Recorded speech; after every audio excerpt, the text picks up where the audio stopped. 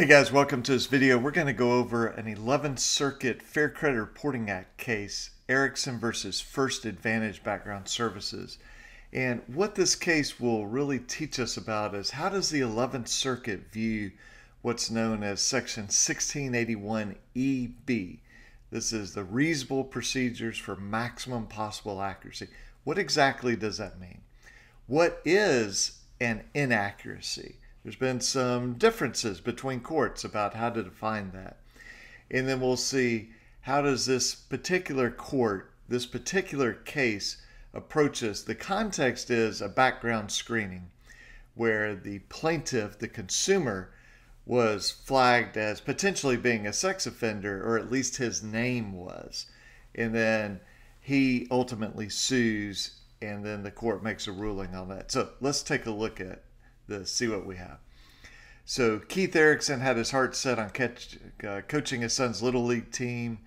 And so as part of that, he authorizes a sex offender records search. You know, he has no worries, his record's clean, but then his name has a match, and it's his estranged father who actually was a sex offender. And so he eventually sues First Advantage. That's the credit reporting agency. Same thing as Equifax, Experian, TransUnion. It's just, this is more a background. Do you have a criminal record, sex offender, that type of thing. And he says, look, you failed to comply with the Fair Credit Reporting Act's maximum possible accuracy standard. So the question that the court faced, and let's go back up top, this was the end of 2020. So it's still a pretty recent case. The question is, what does that standard, maximum possible accuracy, what does that require? And they decide what that means is it has to be factually correct and free from potential for misunderstanding. A lot of times people make the mistake of saying that if you find an inaccuracy, you also have to prove that it would confuse potential creditors, for example. That's not the standard, at least not the standard in the 11th Circuit and most other places. And they say, because the report here meets that standard of being both factually correct and free from potential for misunderstanding, they affirm the district court or the trial judge dismissing the case. So let's get into this a little bit more. So he wants to be an assistant coach. He authorizes Little League to run a background check, which includes registered sex offender records. And his name at that time, Keith Dodson, he gave that name, his date of birth, social, home address. So they give this to First Advantage. That's a consumer reporting agency, a CRA. And then they check their own records, First Advantage does, as well as Experian Public Records, Inc. So that's another consumer reporting agency. And we did a video a few days back about, you have to understand there are dozens and dozens and dozens of credit reporting agencies for sort of every purpose under the sun. So these are just two examples that we often don't think about, but here we have Experian Public Records and the First Advantage. So how do they do a search for sex offender records? So they put in the name, complete date of birth, and the social. And they say it's not uncommon, so let's flip that around. It's common for the database to contain a sex offender registry record without the underlying record of conviction. And that's significant because that would help us to know, okay, this has your name, but is it really you? And then they say for some jurisdictions, including the one at play here, the database, for reasons that are unclear and not challenged, only contains sex offenders' names and birth years, but not complete dates of birth. So think about that. What if your name is John Smith and you were born in 1975? Well, you know, this is going to be flagged here. Doesn't even have the complete date of birth. So in an attempt to cast a broad net where information is incomplete, Little League agreement specifies that First Advantage will search for sex offender records using only the first and last name in any jurisdictions where the database lacks those complete dates of birth. And then Little League would review available demographic data from the relevant state's website before determining the sex offender record actually belongs to an applicant. So The agreement between Little League and First Advantage says, look, all we're going to do is run the first and last name and date of birth or year of birth. And if there's a match, then Little League, you have to go dig into that particular state's website to figure out, okay, this John Smith 1975, is that really the John Smith that's wanting to coach Little League? And so then we get to the facts of this case. So did not find any matching criminal records, but it did find a sex offender record, a Keith Dodson. Now remember, that was the plaintiff's former name, and we'll get to that in just a second. Keith Dodson in Pennsylvania. So it's a name-only search because it did not include the complete date of birth. So when we say a name-only, we mean it's just matching the name here. It's not, figuring out, well, okay, were you born on June 1st, 1975? So then First Advantage prepares a background report on Erickson. His name at that time was Keith Dodson, to send to Little League. And here's the disclaimer. This record's matched by first name, last name only, so not even date of birth. It may not belong to your subject. Your further review of the state sex offender, so that would be Pennsylvania, website is required in order to determine if this is your subject. Then directed Little League to Pennsylvania sex offender data to compare the demographic data, available photographs, and they might conclude that this does not belong to Erickson. Again, his name at that time was Keith Dodson. So First Advantage, the credit bureau, also sends the consumer, Erickson or Dodson, a letter saying he shared the same name with a known criminal or registered sex offender, and that record will be sent to Little League. And Little League is aware this record may not be yours, and Little League's committed to investigating further if it planned to deny his application. So they're saying, look, Mr. Consumer, your name popped up. We told Little League. Little League knows this may not be yours, and they have promised us that they will do a deeper investigation if they want to take any action on this. And finally, the report itself assured Erickson that if Little League planned to take adverse action, it must first provide him a copy of the report.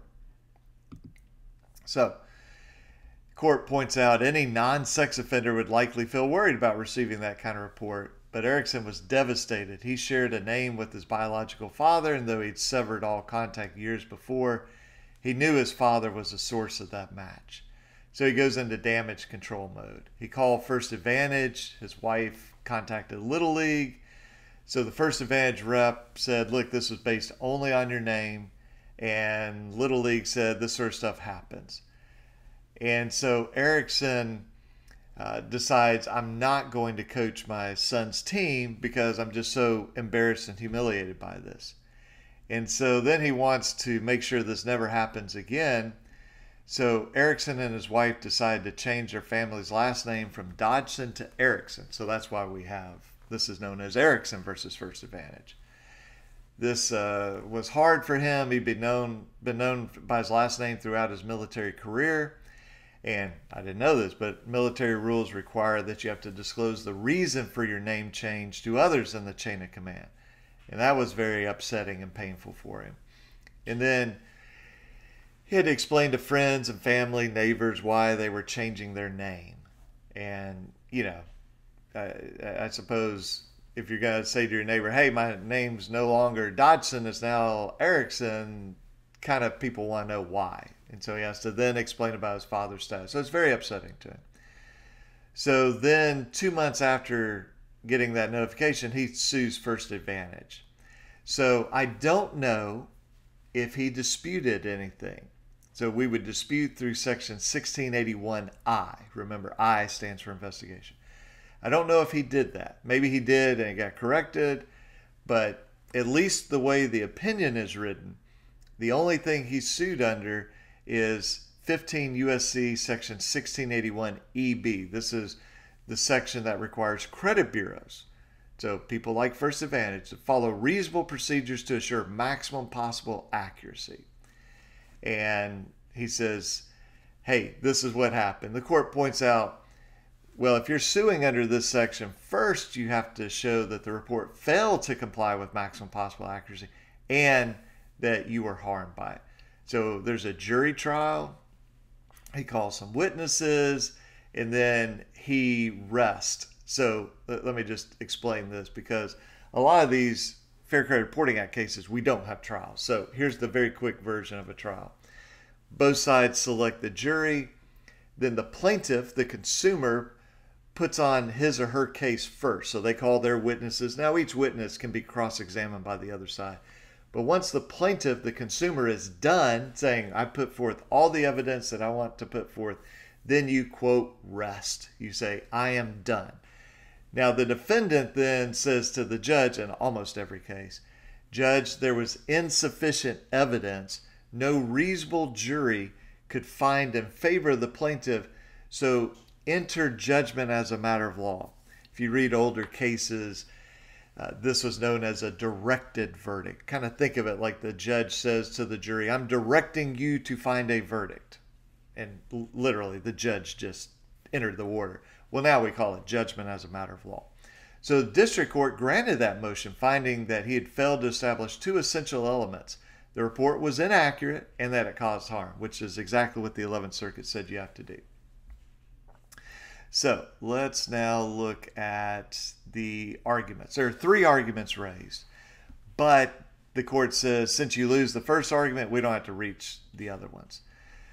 So that argument that loses is that violated the Fair Credit Reporting Act's maximum possible accuracy because it was false and misleading. So remember, accuracy is it's truthful and it does not mislead. Okay, so it could be truthful, but it misleads. Well, that would be inaccurate, or it could be just flat out inaccurate.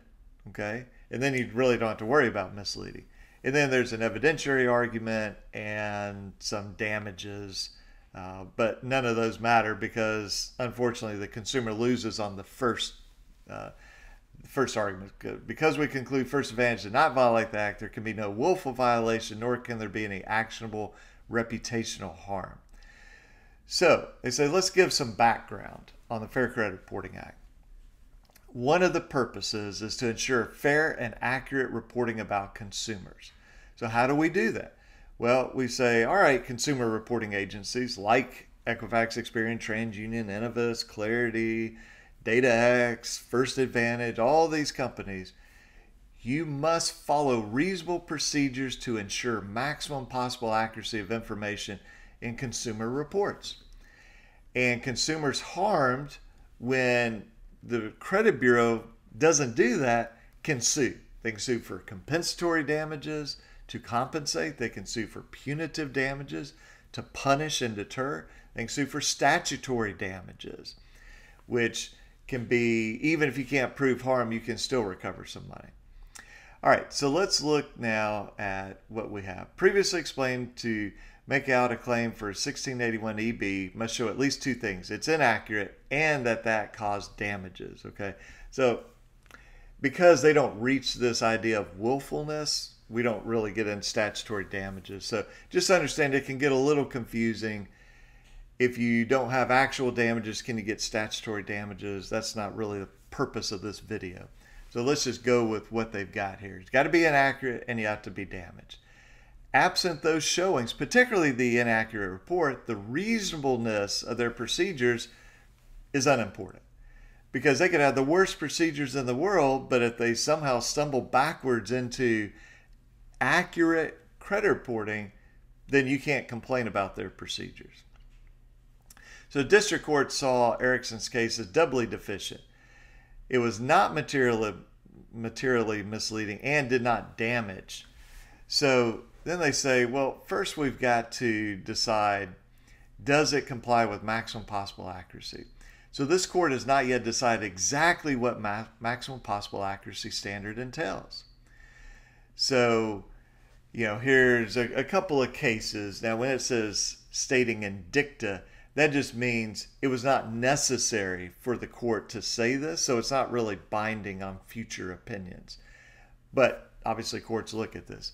So the better reading requires the credit reports be both accurate and not misleading. And then there are other things that talk about, well, this judge said only technical accuracy. And, well, what if it's technically accurate, but it's misleading? And so here's where the 11th Circuit has now spoken. We don't see why the act should not be read to require that a report be both technically accurate and not misleading. So we've got some sort of negatives there. So the report has to be accurate and it has to be such that it will not mislead people who are reading it. Okay? So some courts have said, including courts in Alabama, that all that matters is if it's technically accurate. If it's technically accurate, it doesn't matter if it would confuse people, mislead people. The 11th Circuit, which is over Alabama, Georgia, Florida, is saying, no. For a credit bureau to say this is accurate information, it has to be literally accurate and it must not mislead. And they say, we think statutory text demands this. After all, the Fair Credit Reporting Act requires more than just accuracy. It requires maximum possible accuracy. The words maximum and possible mean greatest in quantity or highest in degree attainable. Accuracy, in turn, means freedom from mistake or error. Free from misunderstanding of the meaning or implication of something, not deviating from truth or accuracy. So the definitions all point in one direction, that to reach maximum possible accuracy, information must be factually true and also unlikely to lead to misunderstanding. So under that standard, a report that contains factually incorrect information is plainly inaccurate. That's the end. You can stop right there. If it's factually incorrect, then it is plainly inaccurate. Also, a report that contains factually correct information, so that's the opposite of what we were just talking about, but nonetheless misleads its users as to its meaning or implication, that would be a failure of following this law, this rule. So then they say, look, whether a report is misleading, so we're not talking about whether it's factually correct or incorrect. That's literally a factual matter. I mean, either it is or it isn't. But this idea of, well, what if it's technically correct, but I say as a consumer it's misleading? They say this is an objective measurement, one that should be interpreted in an even-handed manner toward the interest of both consumers and potential creditors in fair and accurate credit reporting. And then they say, scroll up here, if a report is so misleading that it is objectively likely to cause the intended user, the user is the one that purchases the credit report. So not talking about the consumer, not talking about the credit bureau, but in this example, Little League would be the user. If you go to your car dealership and apply for a car loan, the car loan or the bank or the car dealership, however it works, they would be the user of the report. So if it's so misleading that it's likely to cause the user to take adverse action against the consumer, it is not maximally accurate. On the other hand, the fact that some user somewhere could possibly squint at a report and imagine a reason to think twice about its subject would not render the report objectively misleading. So in sum, a report must be factually incorrect, objectively likely to mislead its intended user, or both. And so this is really important. And let me just highlight this here. Because again, sometimes people make the argument, I've heard credit bureaus say, well, you know, this is factually wrong what we have, but it would not mislead, so therefore it doesn't violate statute. No. Let's read this again. A report must be factually incorrect, comma, objectively likely to mislead its intended user, comma, or both. So, you know, we have, it can be A, B, or C, and C is A plus B, okay? So it can be just factually incorrect, or it could be objectively likely to mislead its intended user. If you have either one of those, and certainly if you have both, now you have shown that the law has been violated. All right, so now that we have the standard, now let's look at the facts of this case and say, did Little League, or did this report that Little League was the user of, did this violate section 1681 EB for maximum possible accuracy? To begin, the Little League report was factually accurate. And by Little League report, they mean the one from First Advantage here.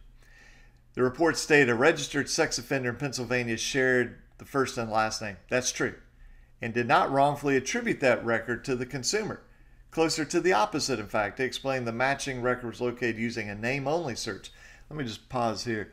The CFPB came out after this and basically said, guys, if you're doing a name-only search, we, the CFPB, view that you are not following the law, or at least you're in danger of not following law. They were not happy about this decision. All right, so the consumer says this is not enough. He says it was patently inaccurate. It was requested for him and included a sex offender record. He is not a sex offender. So you see the logic there. You know, I'm not a sex offender. You run a report to see if I'm a sex offender, and now it has my name on it. But it says the conclusion just does not follow from its premises. Report never assigned a sex offender record to the plaintiff, the consumer. Again, it suggests the record might not be connected to him. Simply put, the report was what it said it was, an alert that someone by the name of Keith Dodson had a Pennsylvania sex offender record. And so remember, they're taking this in two steps. Number one, is the report literally, factually accurate or inaccurate? Well, they say that it was accurate. But the plaintiff doesn't lose just because of that, because now we say, well, even though it was accurate, was it misleading? So this brings us to the second prong of the test, whether the report was misleading. And they say it was not misleading. Here, the only objective, reasonable interpretation of the report was one that was not misleading. Well, why do you say that, 11th Circuit? A reasonable user of this report, standing in the shoes of Little League, that is the user, who hired a consumer reporting agency to search an internal database for sex offender records, knowing it would only be performed by name and knowing further research was required before saying, yes, this does match the person that we're pulling the report on, would not be misled by the report to such an extent that it would take negative action against the consumer.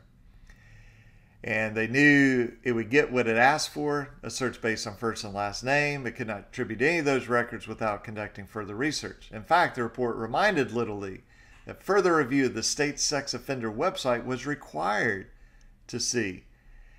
And then they point out, to be sure, this is not a license to caveat one's way out of liability. So in other words, they're saying, you can't just have this sloppy report and then put a disclaimer up top that says, oh, by the way, this might not be accurate. They're saying, no, we're not doing that. So we've all run into large print headlines or promises that are belied by lengthy fine print at the bottom. That would be objectively misleading.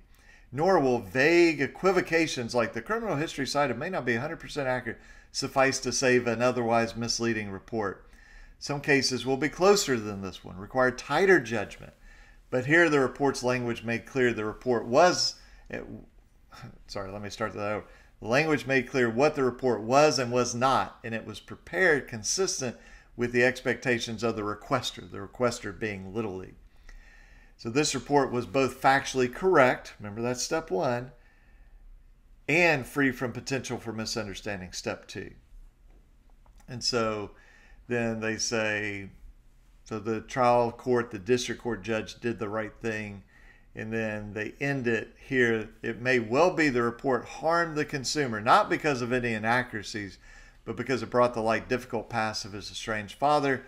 But an accurate report is not actionable, no matter how embarrassing or hurtful it may prove. This is important because sometimes I see people have the idea, well, hey, you can't put any late payments on my credit report because that would be embarrassing to me. Well, the question is, are they accurate? Hey, you can't put a charge off on my credit report. Well, again, the question is this accurate? Now, we also have to make sure that it's complete information, that it's not staying on there too long. But going back to this case, I really wanted you to see this to sort of drive home the point of what does that expression, that phrase in the statute, the procedure, reasonable procedures for maximum possible accuracy. So what does that mean? Well, here they focus really on the last part, accuracy. Okay. Now, if they had decided the report was inaccurate or was likely to mislead, then I think they would go back to the first part, which is, okay, we know that it's inaccurate or it's likely to mislead. Did you the credit bureau have reasonable procedures in place. Okay.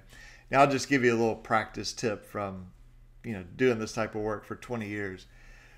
There are times where we bring a claim only under this section, section 1681 EB. Normally, when we can, we want to do a dispute, and that's under section 1681I, because a lot of courts say, look, it's actually a greater burden, a greater standard on the credit bureau once you do a dispute, because you have pinpointed the error instead of this section 1681 EB. And this is the argument. I don't really buy this, but this is the argument. Well, the credit bureaus have so much data, so they really can't spend much time actually making sure it's accurate. Well, that's what the law says. The statute says reasonable procedures to ensure maximum possible accuracy. But as a practical matter, most courts say, well, once you dispute it, assuming you point out the errors, you pointed out what's wrong, you've made it very clear, it's not ambiguous, it's not vague, now there's a heightened obligation on the credit bureau.